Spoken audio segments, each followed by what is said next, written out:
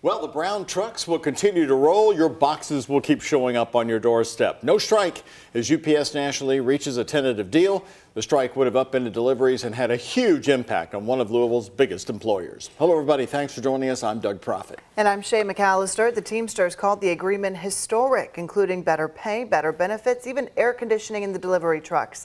WHAS 11's Travis Breeze has been following the negotiations. Travis, what else stood out to you on this deal? Shay, the Teamsters released a list of highlights from the contract around noon, and the headline was "No Concessions," the union saying that it got everything that its members wanted. The union also said UPS put $30 billion in new money on the table for this contract. The contract will reportedly feature raises of $2.75 per hour for full and part-timers in the first year and $7.50 more an hour throughout the life of the 5-year contract.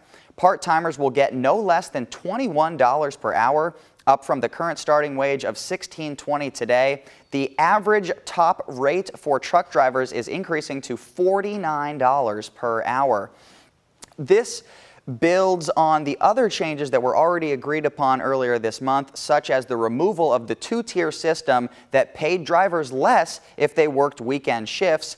UPS workers had been doing practice pickets across the country this month to prepare for a possible strike. Teamsters General Secretary Fred Zuckerman, who worked for Local 89 in Louisville, said, "In my more than 40 years in Louisville representing members at Worldport, I have never seen a national contract that levels the playing field for workers so dramatically as this one."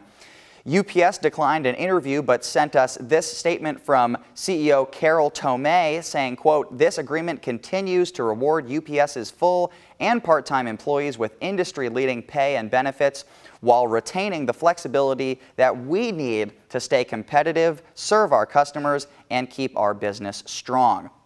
Both the National Teamsters and Local 89 have not responded to our request for an interview at the moment. Voting on this tentative contract will be August 3rd through the 22nd. In the studio, Travis Breeze, WHAS 11 on your side.